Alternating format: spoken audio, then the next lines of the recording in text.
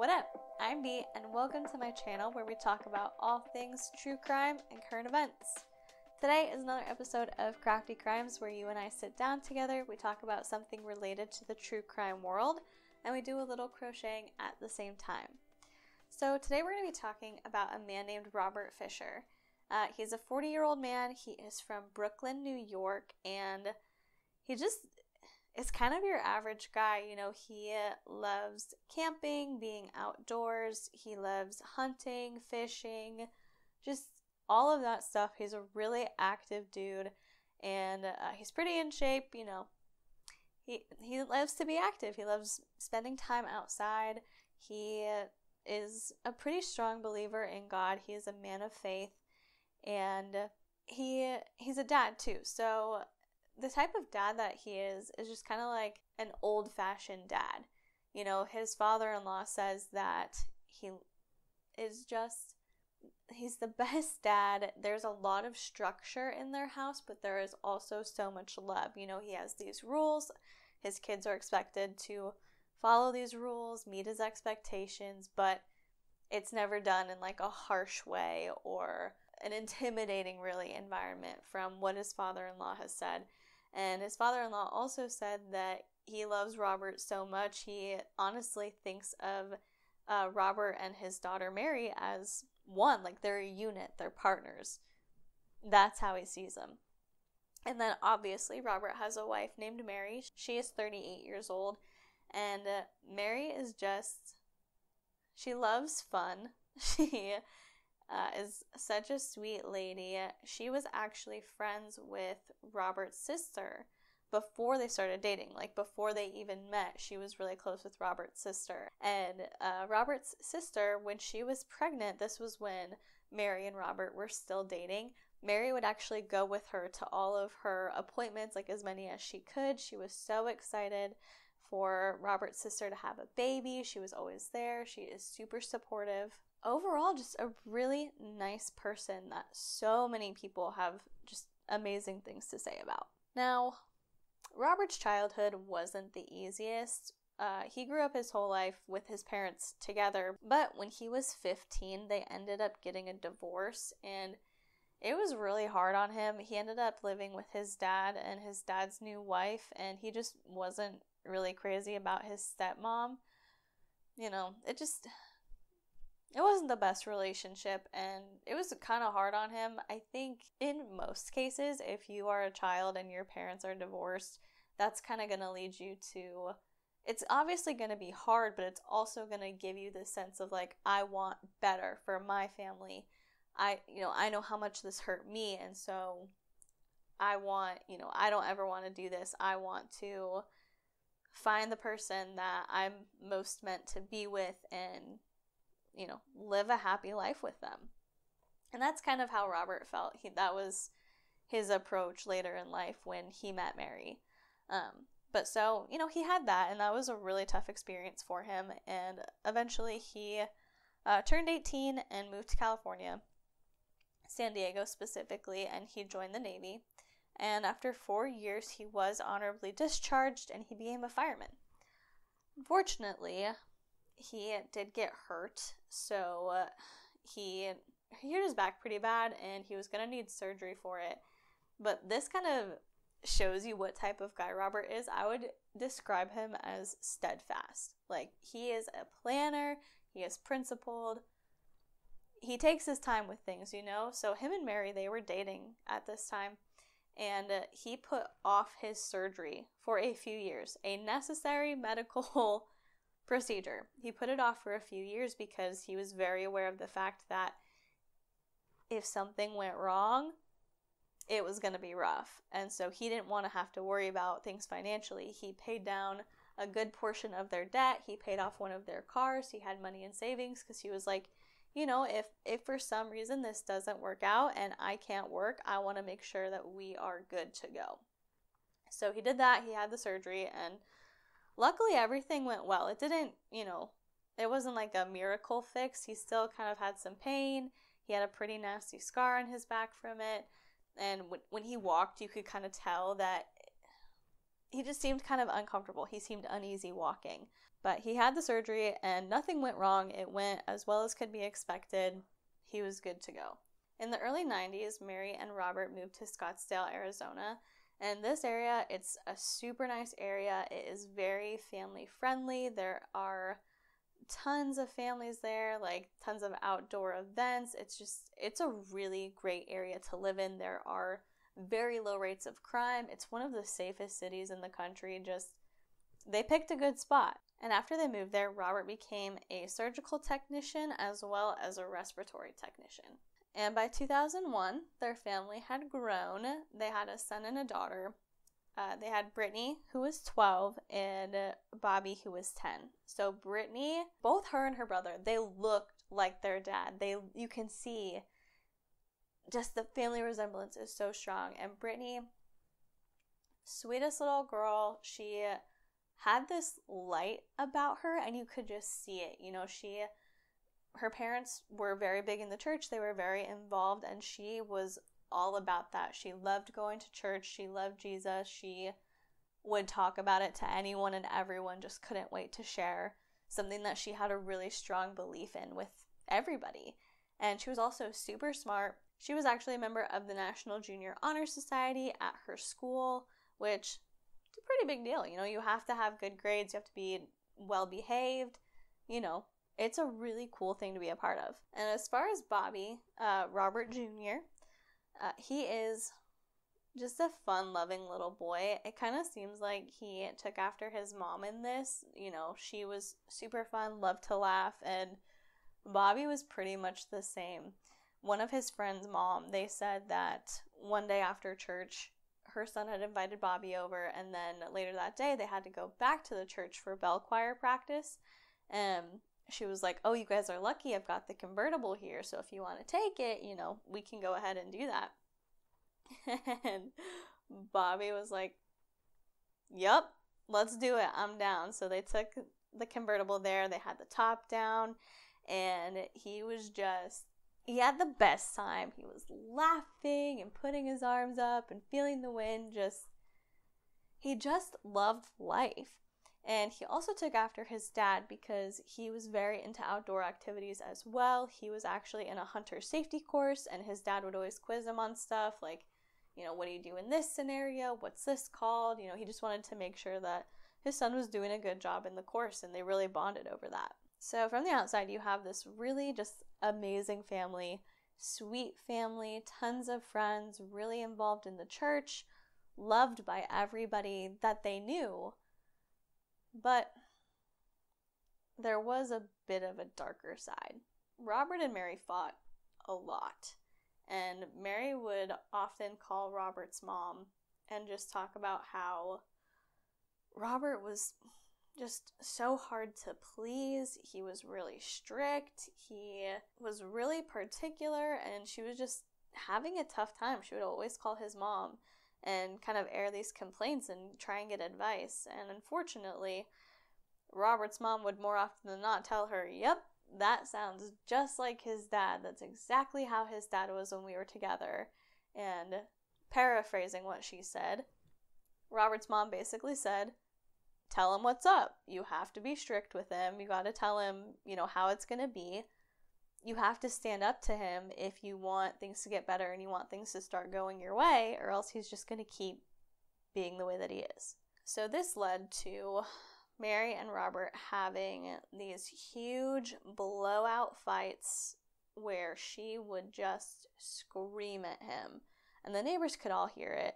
They never heard Robert yell back, but Mary would always just tell him, like in these fights, she would be like, you're worthless, you're a loser, I could have done so much better than you, I should have married someone else, I should have gotten a divorce from you a long time ago, just reaming this dude. And like I said, the neighbors never heard him yell back at her, but we don't really know what he may have said at a moderate decibel. You know, we don't know what he was saying during these fights. And it should be noted that Robert was not without his oddities as well as his flaws.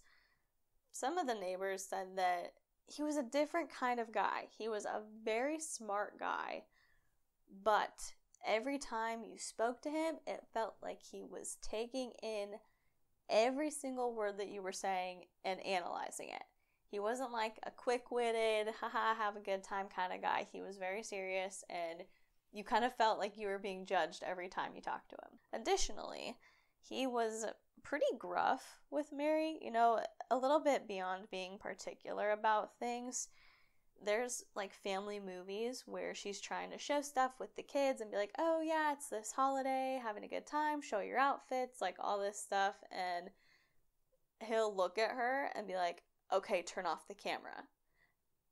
And so he's not yelling at her, but he's just being kind of harsh, like kind of cold. And Mary's not scared of him, though. She's like, yeah, in a minute, I'm filming this. Like, I'll turn it off. And so it doesn't seem like there's any type of abuse going on there, because she is not, like I said, she's not afraid of him. But it just seems kind of weird. He seems like he has a lot of resentment when she's making these videos, and you can kind of see it in his eyes that he's very serious. Turn the camera off. So that's kind of an odd thing. And additionally, some of his friends, they would all go hunting together. There's a forest area about 2 hours away from Scottsdale that Robert would go to all the time. And one time they were up there, they had killed a moose, and they're gutting it. Next thing they know, Robert is getting blood from this moose and rubbing it all over his face and just celebrating the kill. And they'd also said that he was kind of using unsafe practices when they were up there, and so none of them really felt comfortable going hunting with him anymore. And one of the biggest kind of incidents that was an issue in Mary and Robert's marriage is that Robert at one point had an affair. So remember how I told you he had like a bad back and he had to get surgery and all that? You know, like I said, the surgery went well, but he was still having issues, which is common for a lot of people. And so he would go get these massages. And so at one of these massage appointments, something happened of the sexual variety. And I don't know, there's not any details if like this was a prostitute or just the regular massage that went a little bit far. But anyway, he had sexual relations with the masseuse and ended up with a UTI. He had to go get treatment for it, and then he ended up going to his pastor and telling the pastor what had happened. He felt so bad. He took marriage so incredibly seriously, and his marriage was super important to him, so obviously he's struggling with this, and he doesn't know what to do. And his pastor tells him, you have to tell Mary, you have to get this off your chest, you guys have to work through it if that's what she wants. But either way, nothing's going to get better until you come clean. So Robert goes to Mary and tells her what had happened, and she's upset like any normal person would be, and they end up being separated for a little bit. But eventually they decide that they value their marriage, they value their kids, they want to stay together, so they get counseling and they get back together. So on April 9th, 2001, Mary had taken her son Bobby to the church. He had a class that night, so she went with him, and then Robert took Brittany to her school because she had a ceremony that night. So they each, took one kid and went their separate ways, and then eventually came home. And about 10 p.m. that night, neighbors reported hearing another one of their screaming matches. Well, I guess it's not a match, but another one of their fights where Mary is just going off on Robert, and that went on for a while, but eventually Robert leaves the house, and he takes Mary's car, he takes their dog, and goes to an ATM about half a mile away from their house, so pretty close. He pulls out $280, which is the maximum limit for that day, and then drives off. The next morning, there's an explosion, followed by a massive fire that engulfs Robert's home immediately. So neighbors start calling the police, they're calling the fire department, they're letting them know, hey, something is going on, there's a house on fire, we need you to come out here, we need your help. So they sent police out there, they sent firefighters out there, and as soon as the firefighters got there, they were extremely concerned because they said burning flesh has a very distinct smell, and we can tell that there are people inside of that house. Eventually, they did get the fire out, and when they were able to go in and investigate, see what was going on, who's inside, they found Mary, Brittany, and Bobby inside, and obviously they were dead. They were in their beds though, and it looked like they were pretty comfortable according to detectives. It didn't seem like they had smelled anything or heard anything, or, nothing woke them up to get them out of bed and get them out of the house. And they were really just questioning why that was. What happened? They're looking at all the evidence, figuring out how the fire started, what happened, and eventually they find that both Bobby and Brittany, they had their throats slashed from ear to ear, and the cuts were so deep that they were almost decapitated. And Mary, she had the same thing. Her throat was slashed. It was a very deep cut, and she also had been shot in the head. So obviously somebody killed them, and then they set the house on fire. And how they did that was they had poured accelerant all down the hallway, and they had also uncoupled a natural gas line from the furnace, which would lead natural gas to leak out into the air, and then they had set a candle in the hallway and lit it, left it there, and that eventually caused the explosion and caught the entire house on fire. So in the course of their investigating, they obviously find that, and then they're talking to neighbors, trying to figure out anything they can about this family, what's going on, is that all of them? And they realize that there's a husband, Robert, who's missing. So they want to find Robert as quickly as they can. They're not sure where he is. Neighbors talk about how, he loves going up north, he loves camping, it's possible he's on one of these trips.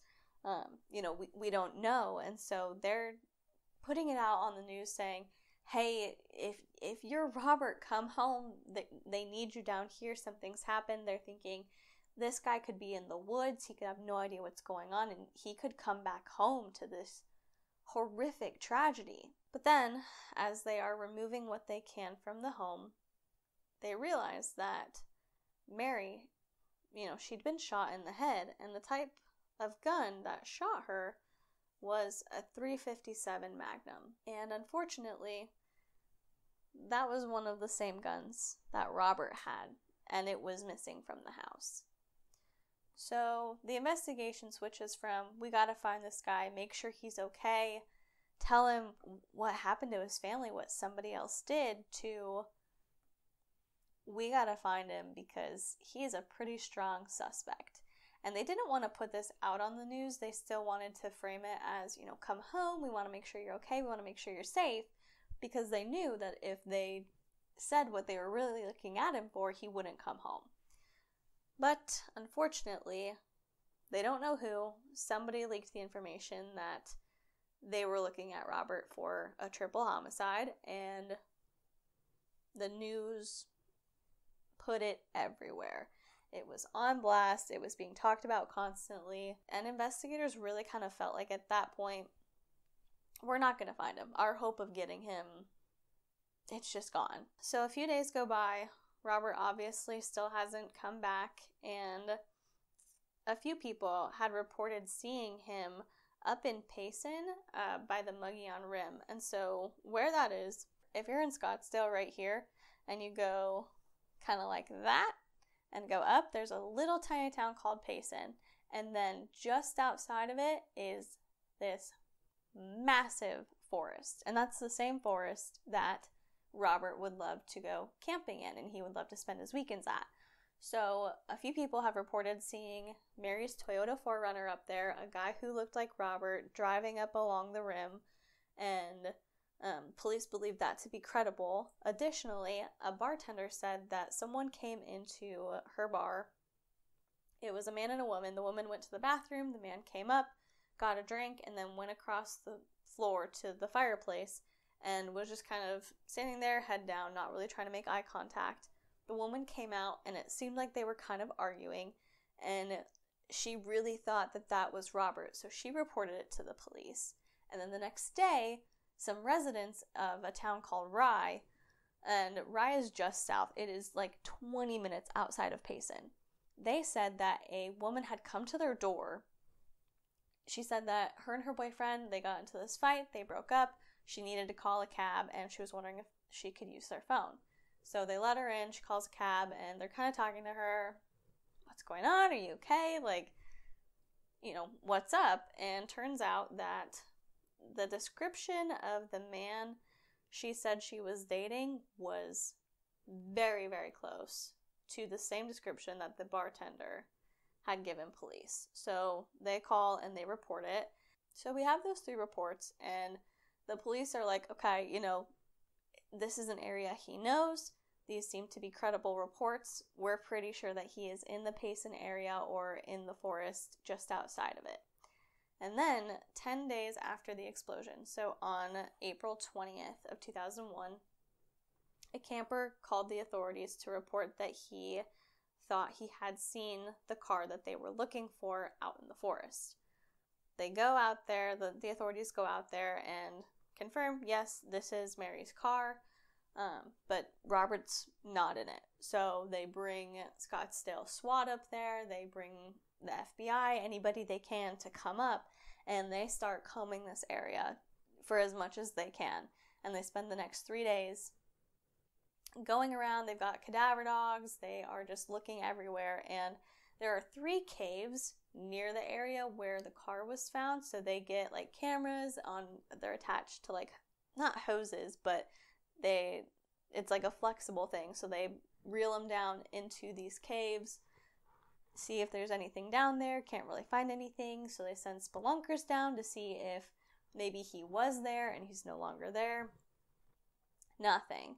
And unfortunately, the weather was not the best. It was raining, it was snowing, they didn't have a ton of visibility, and the SWAT team that they brought up to look, they are skilled, they are talented, they're well trained, but they are well trained for an urban area. And they are not trained to find somebody in the forest. So it's not really a fruitful investigation, and then eventually the weather gets so bad that they have to call it off. So really the only things they found from finding Mary's car were a pile of human feces right outside of the front door. They find Robert's dog, which for some reason he's left behind even though he decided to bring the dog with him, and they find a cup inside.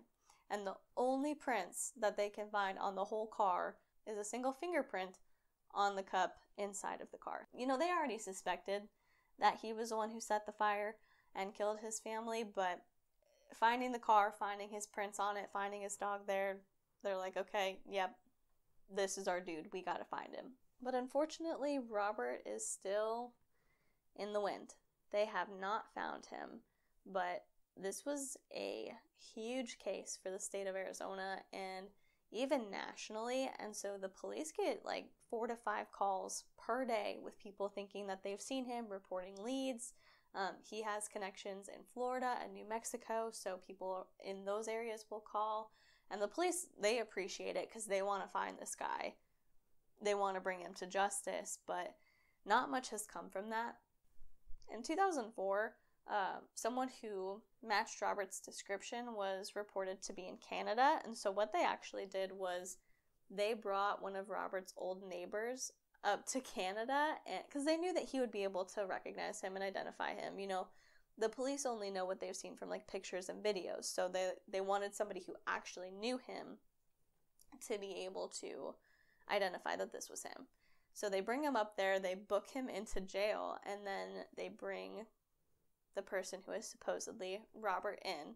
He's kind of scanning the room, seeing what's going on, passes over the neighbor, and then stops and looks back at him and makes direct eye contact. And the neighbor said, "That is him. That is Robert. I would know him anywhere. I lived next to him for 10 years. That is him." He matched the description. Robert had a gold tooth on his upper left side of his mouth, and They were like, he could have it still, it could be missing, whatever. Dude was missing the exact same tooth. This is Robert. But then they take his fingerprints, and it is not him.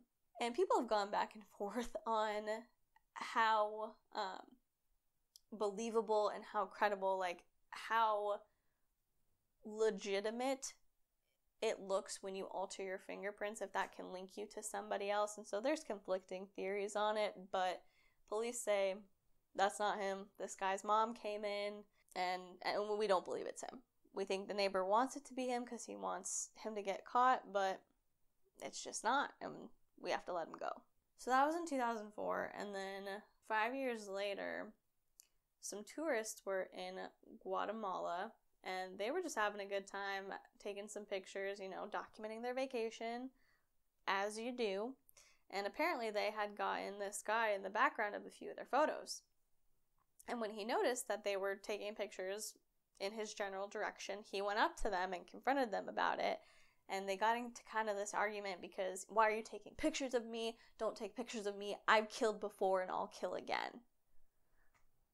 So they get startled and they call the police and report it. They call the American police because they think that it's him. And we haven't heard what came from that. The only thing the FBI has said about looking into that lead is that they will not release any further information on active leads. So, could be a trail they're following, but that was in 2009. It's been 10 years. So, that was the last really kind of accepted, credible report of Robert. Now, officials and the reporters who covered this whole story, they're pretty divided on what they think has happened. There is a pretty strong camp of them that believe that Robert snapped, he went into a rage, he did this to his family, and he fled up to the mountains because he was scared, he wasn't thinking straight, and when he realized what he had done, they think he killed himself. He shot himself in the head, and someday we're going to find a skull and a rusty gun, and that's going to put it to bed. And they really think this because Robert only took out $280. He had more wealth that he could have eventually gotten to. Like, he had mutual funds, he had savings accounts, all this stuff, and he didn't take any of it. So, what's he going to do? How's he going to be living a whole life without money? But the other camp says, no, he knew what he was doing. He planned it out. He did this on purpose. And they think that the woman who he was reported to be seen with was another affair that he was having. And he convinced this woman to help him escape. And then once she did, he was done with her and he broke up with her and he left. And the people who are in this camp think that either he is living in the wilderness or he's fled the country and is living somewhere else. And the reason that they think that he left with the intention to live and create a new life, either in the forest or somewhere else, is because he took his stuff with him. He took all of his clothes, he took a large portion of his belongings, he took a few guns with him. They think that he planned this, he had it in mind, he didn't know when he was going to do it, but he had some sort of backup plan for if things went wrong, and he had to get rid of his family and get away. There's no real facts either way about it. Like, there's no factually backed scenario that is better than the other. I think he planned for it. He's a Navy man. He works in the medical field. Like, he's a smart guy. He's a disciplined guy. He's determined. He's a planner. He paid down all that debt before his back surgery. I don't think that he would do something on a snap decision like that. So I think that he probably had been kind of saving this, maybe stockpiling some money away before he committed this and fled. And I think he's probably living in another country. People like to talk about, oh, he had so many guns, he's probably living off the land, he's living in the wilderness, all this stuff. Like, people really like to focus on how many guns he had and all that, but he lived in Arizona where gun laws are extremely lenient and a large majority of the population owns a firearm. It's not abnormal for a person to own multiple firearms, especially if they like camping and they like fishing and hunting and all that stuff. So while I do think he could have survived for a few days out in the forest, I don't think for the past almost 20 years. It just doesn't seem reasonable. But that's just my theory on it. I would love to hear what you think, what your theory is, where you think he may be, if you think he's even still alive, and what you think of this whole case. It is just so sad and so baffling, and Robert is currently on the FBI's top 10 most wanted list, so they are actively looking for him, actively trying to find him, bring him home, and bring him to justice, finally. So I'm going to go ahead and put the FBI Phoenix office's phone number in a highlighted comment, as well as the Scottsdale Police Department. If you're in Arizona and you know anything about this, or even if you're anywhere, if you're in Florida, New Mexico, where he has those connections, if you're in a different country, if you have a credible lead on this guy, give him a call, because like they said, even if nothing pans out from the lead, they would rather have it, and they would rather look into it and follow the possibility of actually finding him, rather than you think, oh, it doesn't matter, like it could be wrong, I'm not going to report it. So I will put those in a highlighted comment. Like I said, let me know what your theory is and where you think he is today. And while you're doing that, if you would consider liking this video or subscribing to my channel, that would be awesome. If you're subscribed already, thank you so much. I am so appreciative of you, and I love being able to just sit here, hang out, and talk about whatever. With all that being said, I'm going to go ahead and let you go. Thank you so much for watching, and remember to go out there, be the voice of reason in a world full of crazy. Bye.